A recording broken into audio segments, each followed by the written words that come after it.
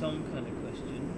Yeah, so let's Yeah. just say we've got some old graph and it's a cubic graph.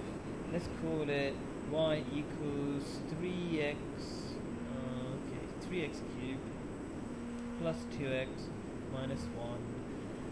And I want to know all the places where the gradient, let's put n for the probability of gradient, when n is 1. That's it, that's all I want to know. How are we going to do it? You differentiate that. Cool, let's write that down. dy dx equals, what does it equal? Equals 9x squared, Cool, and then plus 2. plus 2, cool. What's next? You have to that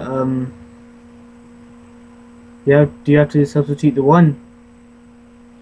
No, think about it a bit more. What does dy by dx mean?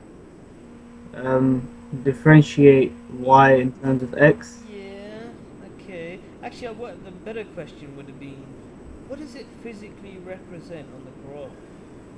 Oh, the gradient. The gradient, okay. Oh, so it has to equal 1. Equals 1. Good stuff. And then you have to, do you take the 1 to the other side?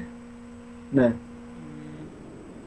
Yeah, I suppose you could, but it would be easier just to, because it's a very simple kind of quadratic.